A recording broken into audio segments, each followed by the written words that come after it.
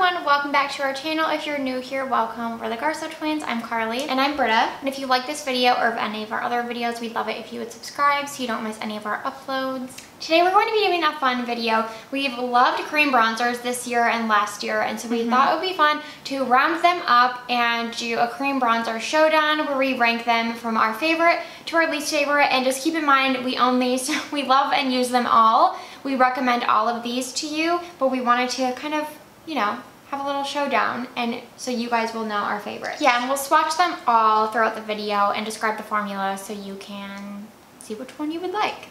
We're actually starting with our quote-unquote least favorite, but as Britta mentioned, we like all of these. And before we start, special shout out to the Milk Cream Bronzer, because that was kind of what got us into cream bronzer. Yeah. We both don't have it in our collection anymore, so we didn't really want to include it if we couldn't swatch it and really like show you the formula. But, you know, shout out to that product because it really got us into this. Okay, so the last on the list is the Tower 28 Bronzino Cream Bronzers. And first of all, this one, I love that it is different than the rest, but it's also why it's last on the list. This is like a very metallic formula. So I don't even know if you can see in the pan, but once we swatch it, you'll be able to see. I have the shade West Coast, and it is super emollient, and there is so much pearl in it. When I first got it, I was like, oh my gosh, this looks like a pearl, like a metallic eyeshadow.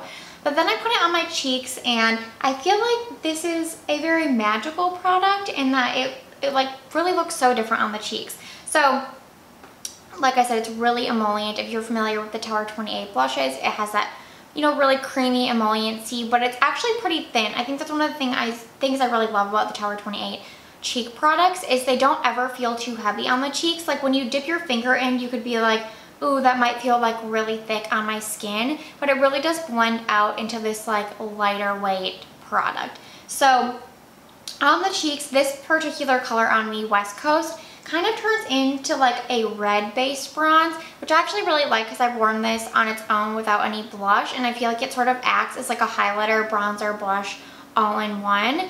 And the bronzer tone in here is pretty neutral. So it's like a neutral with red undertones with a ton of pearl. So I think it's really unique, and that's why I love that it's in my collection, because I don't have any other cream bronzer in my collection that has pearl in it, and I also don't really have another one that has this sort of undertone, this like red undertone. So it's really unique, but I will say it's not for everyone. Like if you have oily skin, I don't think you would like this just because there's so much pearl in it. If you have mature skin, I also don't think you would like it because the pearl can sort of emphasize, you know, like fine lines and some texture. But I really appreciate that they, you know, came out with this formula that was super unique. And the other thing I love about this, well, number one, it's only $20, which I think is the most, but it's pretty small, right? Yeah, but one of the most affordable options we have here. But yeah, you do only get 0.15 grams. But if you guys use cream bronzer, you know, like I feel like I go through them pretty slow. But that's not actually true because I have gone through those Milk Makeup bronzers. But the other great thing about this is out of all the ones we're going to talk about, I think this has the best shade range now. They have 5. No, this one. Oh really? It has like 8 shades. That's my works. Okay. Well, there's 5 colors. They just launched new shades in this, and it goes like all the way down to like a very deep bronze, which is amazing because I feel like a lot of brands don't focus on inclusivity a lot when it comes to bronzers. But you know, it needs to be deep enough to bronze like deeper skin tones. So I love that they did that shade range, and now there's 5 colors. So I feel like that's great. And yeah, it's a really unique, pretty formula. Next up is the Patrick Ta, what is this? Sculpt Duo. Major Sculpt Cream Contour and Powder Bronzer Duo. This one is $38 at Sephora. There are 3 different shades. We have 2 of them here. We have She's Sculpted, which is the medium shade, and then She's Statuesque is the light shade. I'll show you this one. And I did a full video on this, so we don't have to talk at length because I apply it in that video and go into it, but I did do the review on the lighter shade, She's Statuesque, and like Britta said, we have since picked up the medium because in that video I did kind of go on about how I felt like the contour, I loved the color, but it was like I had to really build it up, which I do still really like that you have that option. But the medium shade, you know, you have to use less layers because the medium shade is, at least in the cream, is really, really nice. And I feel like, yeah, like Carly said, you have to use a little less product than in the She's Statuesque, at least on our skin tone. And I think that this almost is like a bronzer contour hybrid. Like you can use it as a bronzer as well. So this formula is actually really unique, I think. Me too. Like you said, you talked about it in that video, but it's very, very creamy. But like Carli mentioned, it's very buildable. So if you're new to like a cream bronzer, I think you would really like this one. This is the thinnest formula by far. Yeah. I think. I mean, the Fenty Magic is really thin too.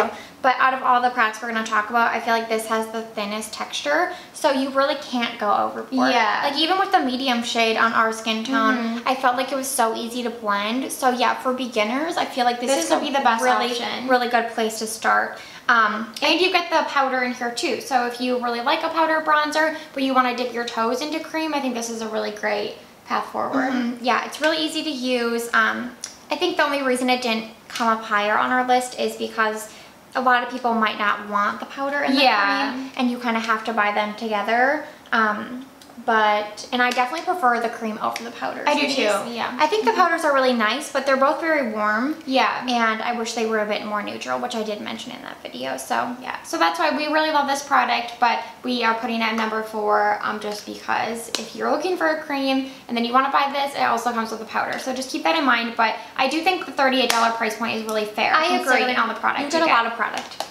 Okay, for number 3, we have like a 3A, 3B situation because... Well, because we have different ones. So like this is my 3, but then that's yours. But I also own this one, and I would agree that they're just equal. Couldn't decide, so they're all 3. Yeah. Okay, so do you want to talk about Tarte first? These are very different products, by the way. They are. Yeah. So number 3 is our Tarte Sea Breezy Cream Bronzer in Seychelles. Yeah. This obviously is so well loved for me. I hit pan on it. Me too. I didn't hit pan quite yet, but like I love this stuff. Yeah, it's really good. So I feel like 3 and above is like we think anyone would like. Yeah. But this is amazing. This is probably like after the Milk Makeup, the first cream bronzer that I purchased and like made me fall in love with cream bronzers.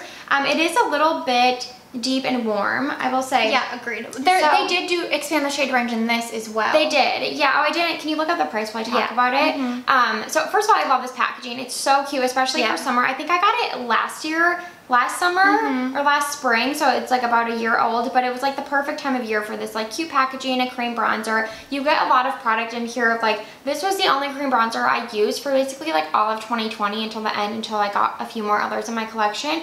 It lasted me a long time. Oh, it's $29, which is such a good deal. Such a good deal. 16 grams. As previously mentioned, this is only 4.5 grams. Yeah. So you get a lot of product in here. Yeah, that's crazy actually. And this is a really good deal. They have 3 shades on the Tarte website. Yeah, I was gonna say, they don't have all the shades on Sephora, which is wrong. Yeah, but they have 3 shades on the Tarte website. So again, going back to the formula, so it's a very like deeper, warm shade. So it's not like my perfect shade match, which is maybe why it's at number 3. But the formula is one of those that is pigmented, but really blends out beautifully. So like a little goes a long way. But when you're blending it onto the skin, like it never looks patchy, it never looks streaky. It does really warm up super nicely on the skin, and it does have, I would say, like a demi matte finish. Yeah, I have been wearing this a ton this week actually, just because I haven't been wearing foundation. Just like when we'll run into our office, like I just like put on my sunscreen, and I just been throwing this on my cheeks quickly, and I like forget how much I love it. Yeah. Like what I said, I think the only reason it's not honestly like number 1 is because of the color. Yeah. It's really beautiful, but it is warm. So if you don't want like a warm tone, I feel like I can't really wear this in winter. Like it's only like in the summer when I'm like really warming up my face. But the formula is like deeper and more pigmented than the Terracotta. So I guess less user-friendly for beginners into cream products, but it blends out so nicely. Yeah. And it blends out over, like I said, my bare skin. It blends out over foundation, super seamless. Like I can use like any brush with this too. Any base product, any brush, and this blends out flawlessly. So I love the formula. Yeah, it could potentially be the easiest to blend. I think so too, actually. I know the Terracotta you said was, but that one you have to like build up. So if you want something like quick and effortless, this is probably it. And we've never tried the Chanel product that everyone loves, which is like what everyone, you know, holy grail of cream bronzers. But I've heard that this is a great dupe, and I could see that because I feel like it's that warm tone, and you know, it's really creamy and easy to blend. Yeah, also I don't think we mentioned this, but this one is considered clean at Sephora, as is the Tower 28. Yes, if that's important to you. Okay, so my other 3, this is actually getting discontinued, so I'm gonna put it in here because I love it, but I don't know how much longer you'll be able to get it. And it is the Fenty Matchstick in the shade Mocha. So this product I picked up because Amanda Z here on YouTube like raved about it, and it always looked so nice on her skin. So I was like, I'm gonna get that. I'm looking up how much it is. 26. Okay, it is, yeah, 26, and you get 7.10 grams, so a decent amount for the price. And it comes in a stick, so this is the only stick form we have, right? Yeah. Which I don't love that it comes in a stick. Yeah, I prefer a pan for sure. Number one, you know, Makeup 101, if it's in a stick, it has to be hard enough that it holds the bullet shape. It can't be like as creamy as a hot pour, like something in here. So generally I just like things that are creamier because they're usually easier to blend. So I just don't really gravitate towards sticks because they are generally like a slightly harder formula. And this one is slightly harder, but it is magic. So how I apply this is I like literally take it on the back of my hand and like do this to warm it up. I would never go directly on. I feel like that would be a disaster waiting to happen. Like it's too hard for that. It would remove my makeup underneath. So I put it on my hand, I dab my brush in, and then I go in. And this formula it's so hard to describe. It's like, it's definitely the most matte out of all the products we're gonna talk about. More matte than the NARS too? Yes. It's really matte, not really matte, but it looks like slightly matter than your natural skin tone. And it is so incredibly thin, like I'm touching it right now, and it just feels so thin. And so very powdery, high powder content. Yes, it's like powdery, but weightless on the cheeks, and like I said, just so thin, and it usually lasts all day. So it'd probably work as an eyeshadow as well. Yeah, I think because the matchsticks were meant to be used like everywhere, right? I thought so, maybe not. And you can really start off small, like I just put a little bit on my hand. And so I do think, I would say this is user-friendly in the fact that it's like thin and weightless, and if you do my hand method, like putting it on your hand first and dabbing it in, you can like build up the color, but the color definitely comes out right away. It's not like the Terracotta where you really do have to build it up. Like there's color there, at least on my skin tone with the shade Mocha, and it's a really beautiful color. It's the reason I bought this. In here it looks really cool tone because it's one of their contour sticks, but when it goes on my skin, it looks a bit more warm tone. It's a little more yellow in it. Yeah, it looks more of just kind of like a bronzer tone, which I really love because it's kind of like that contour bronzer in one. And yeah, for like a more matte formula, longer lasting, I love this product. I'm really sad they're discontinuing it, and I'm not really sure why, but also the shade range is really good on these too, right? Yeah, shade range is really great. Obviously Fenty, accessible because you can get it at Sephora. Well, most of these you can get at Sephora. All of them? No, not this. Okay, almost all of them you can get at Sephora. Oh, not mine either. But yeah, really good product. Wanted to mention if you can still get your hands on it before it gets discontinued. Okay, and for my number 2 pick, which this was a close call because I think I use this one the most maybe, but I'm putting it at number 2. We'll talk about that when we get to number 1. But this one is more of like my everyday cream bronzer, and for a few reasons. So this is the Danessa Myricks Balm Contour. I did a full video on this, so again, I won't harp on it. I'll link that down below. This has a whopping 8 shades, which is amazing for a cream product. You can get this on Beautylish. It's $26 and you get 10 grams. So really great deal. And this is definitely my favorite packaging because I love how large the pan is. So you can really get a brush or a sponge in here. There's a large mirror. It opens and closes really easily. I wish it was a little bit more weighted, but for the price, I'm not complaining. I really love the pan size. I have the shade Light 2 in this. So this is called a Balm Contour. It's meant to be more of a contour product, but I think that the shades, at least from what I've seen on the website and what I've heard from people on YouTube, that these are more of like, they're not really contour shades. They do lean a little bit warm. This one in particular has a lot of yellow in it, which really suits my skin tone, but I wouldn't really consider this a contour shade at all. This is definitely a bronzer on me. So I can't speak to, I haven't tried all the shades, so there might be some more cool toned ones in there, but just the Light 2 is definitely very yellow based.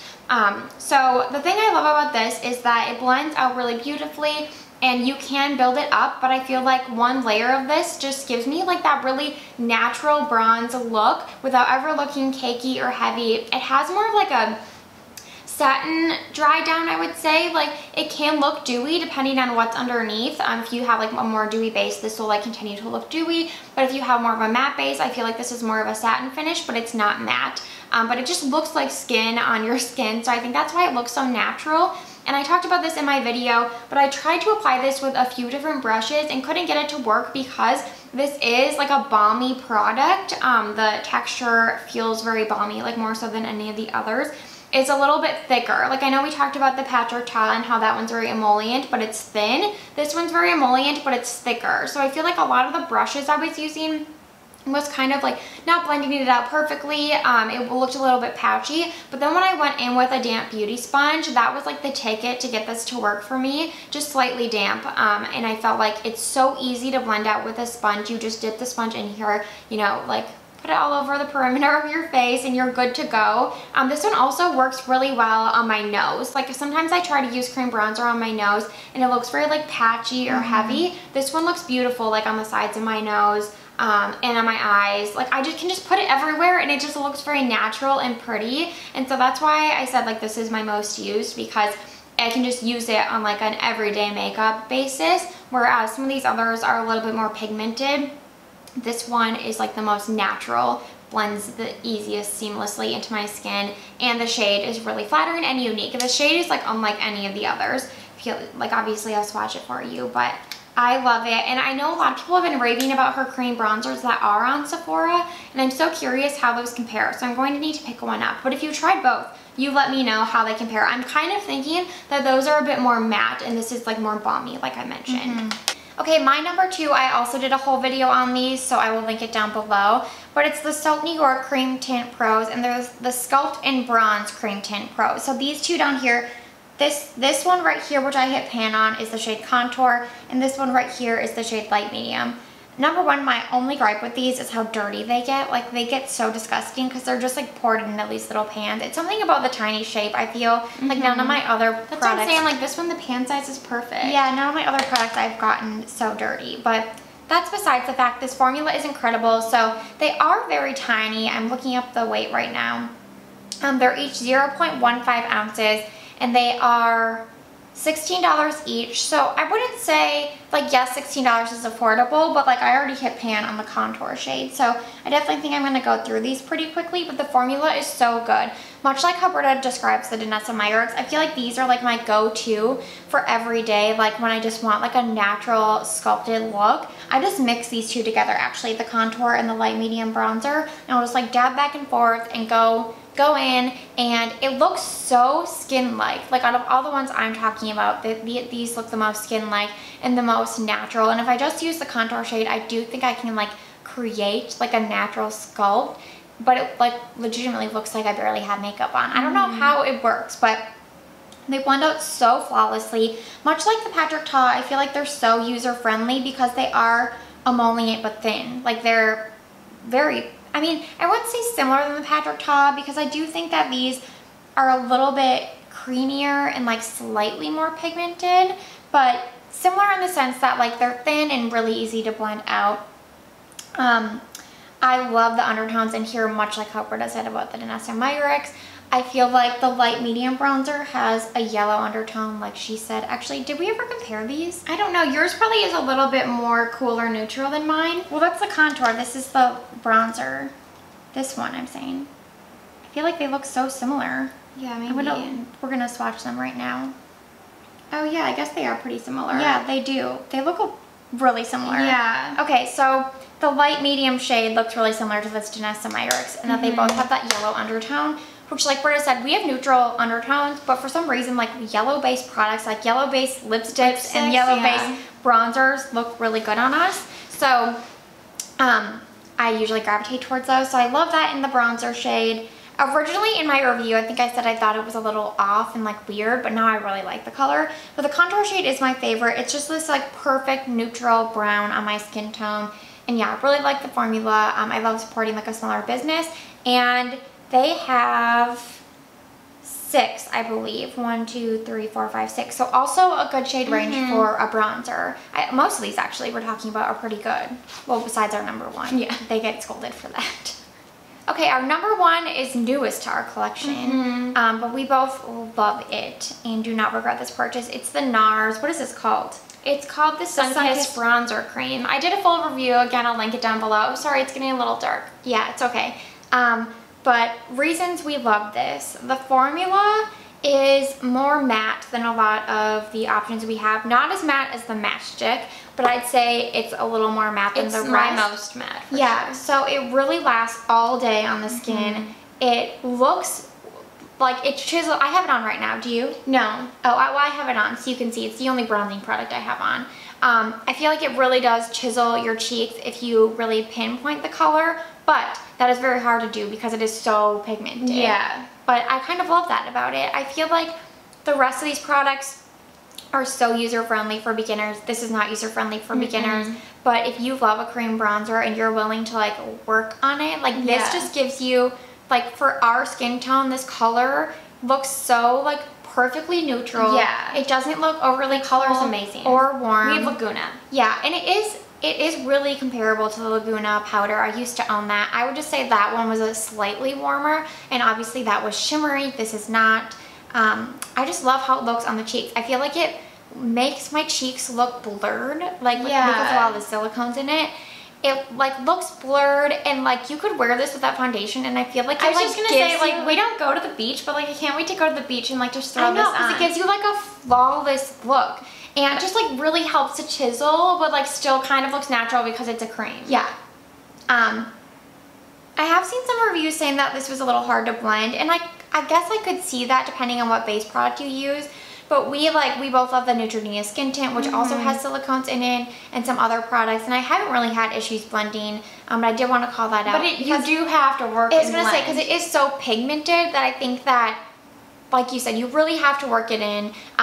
Again, how I go in, I like dip my brush, and then I basically just like go like this on the back of my hand until it's like fully mixed into the bristles, so it's not like patchy on the brush, and then I go in very light-handed. And I even have to like pat some here and then pat some here and then go back and blend it out, because even like one cheek will be too much. And this sounds like a lot of maintenance for our #1 cream bronzer, but like between the color and the dry down and the formula, I just love it so much. And I like that it's in a jar. We talked about this. I wish it was in a bit of a nicer package for $38. Like, it's very lightweight, but I like that it's in a jar. And you do get 19 grams, which we just realized, which is insane. This is the most out of, even more than the Tarte. Yeah, and this will last you like a lifetime. Well, it should last you 18 months because that's the purchase after opening.